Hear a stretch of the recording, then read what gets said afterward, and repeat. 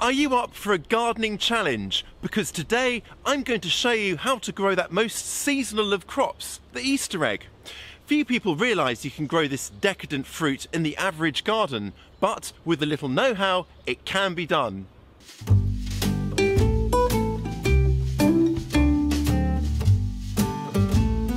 Hi, I'm Ben Van Heems, editor of growveg.com, and on this channel we share the best tips for growing an easy and productive vegetable garden. Now, who fancies some chocolate? My journey to discovering how to grow organic Easter eggs began just over a year ago when I was browsing through the seed catalogues. Daddy, can we grow some Easter eggs this year? In theory, but I've heard they're incredibly tricky to grow. Oh, please!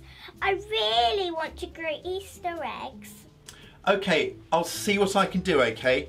But if we grow them, you have to promise to keep it a complete secret, because we're not supposed to grow them.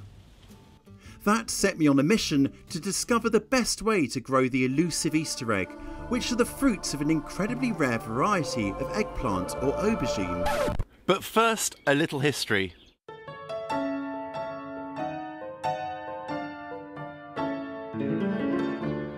It was in 1684 that British explorer Sir Cuthbert Cadbury discovered a rather unusual specimen close to his camp while on expedition to the highland region of Shangri-La. At first glance it appeared to be a regular eggplant, but as the temperature plunged at this high altitude, something remarkable happened. Expecting the fruits to be destroyed by frost, Sir Cuthbert observed that they instead developed a protective hard outer crust. He had stumbled upon what we now call the Easter egg, or to give it its scientific name, Solanum melangina subspecies chocolatis. Confectionery lovers around the world rejoiced, while Sir Cuthbert received a knighthood for his efforts, as well as a fellowship to the Royal Society of Explorers. At first, Easter eggs were a luxury only available to the upper classes. Marvellous. In Victorian times, head gardeners of the large estates grew them in sheltered walled gardens, developing techniques such as using forcing pots to exclude light soon after fruit set in order to produce white chocolate eggs. Queen Victoria is said to have employed a team of 8 gardeners whose sole job was to nurture the royal Easter eggs.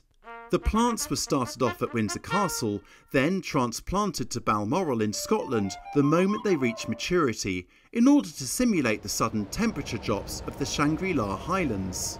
Some historians even suggest that the real motivation behind the building of the East Coast Main Line Railway from London to Scotland was to speed the transport of this precious cargo. Most people are unaware of the rich history of this incredible plant, but the clue is in the name.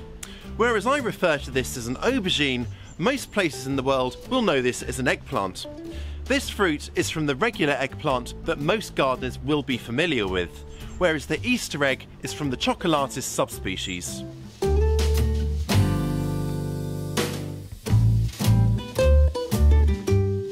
Because of the high value of the rare eggplant chocolatis subspecies, it's now extremely difficult to get hold of the seed. In some regions it's even illegal to grow except under special licence, while most new varieties are protected by patents. Large confectionery companies have cornered the market, producing Easter eggs in vast warehouses at undisclosed locations, using genetically modified seed and precisely controlled environments. Always up for a challenge, I started to make inquiries about whether any of the original heirloom seed still exists. It can be grown in the UK, well technically, but it's very taboo to do so, and generally it's frowned upon. But I finally managed to procure some of the very rare seeds through an underground botanical society who, as you can appreciate, offered the seed on the condition they remain anonymous.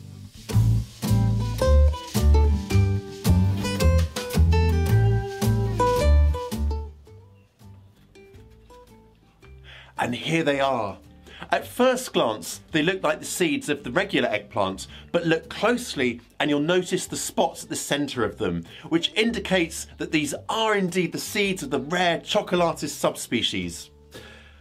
I've already got a pot filled with peat-free organic potting mix, and we're going to carefully sow these one at a time before covering them over with a thin layer of vermiculite and watering. To help them germinate, I'm going to cover them with clear plastic and move them to a warm windowsill. Once up, the seedlings are grown on much like regular eggplants, transplanting them into their own pots and then, once all chance of frost has passed, planting them outside into a sunny, sheltered position. You can now use our garden planner to add Easter eggs to your garden plan.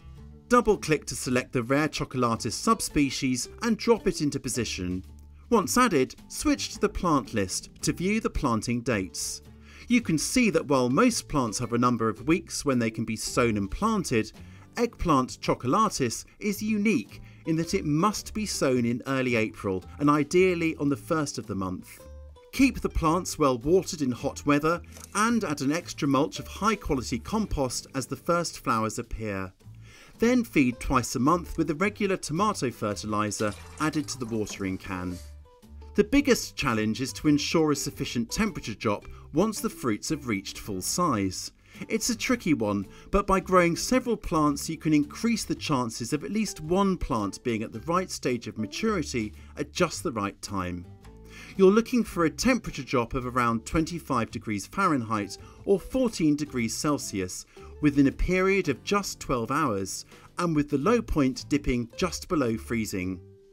The plants can be overwintered in much the same way as peppers, and I was hoping to show you a few of the ones I sowed last year. They grew really well, the temperatures dropped as expected, and I was in line for a really bumper crop to enjoy this Easter. But then this happened. Seemingly overnight, the fruits simply disappeared. Eggplants don't suffer from many pests, but it seems rabbits can't get enough of this particular fruit and will do whatever it takes to get their paws on them. Yeah, I'm almost certain they got in here. You can see this incredibly fluffy hair that they've left behind, and that leads me to conclude it's almost certainly the Easter bunny species of rabbit. All is not lost, however. A friend has also been growing Easter eggs and, unlike me, she took the precaution of installing chicken wire netting, which she dug into the ground around the plants to prevent rabbits from burrowing in from underneath. She sent me some of the mature fruits which arrived yesterday, so let's take a look at how to prepare them for storage. You can see how the fruits have developed their characteristic thick outer shell. It will have hardened like this within about a week of harvesting, and it's now ready to process. To preserve it, we'll first need to open it out to remove the soft pulp and any seeds. The best way to do this is with a sharp knife that's been heated up in boiling water for a minute or so. Remove the knife from the water, wipe dry, then carefully slice round the edges, like this, before cutting in half. The inside can then be removed and the two halves left to dry. Once opened and depulped, the fresh Easter eggs can be wrapped in foil, then stored in a cool, dry cupboard where they should keep well for several weeks. There's nothing quite like the taste of a fresh, organically grown Easter egg. Yes, sourcing the seeds is difficult, and ensuring that steep temperature drop can sometimes be tricky, but if you're up to the challenge, it's the ultimate homegrown indulgence.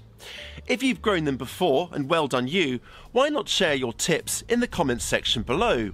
And if you've enjoyed this video, be sure to hit that subscribe button. We put out videos full of timely tips and inspirational gardening ideas each and every week, and we wouldn't want you to miss out.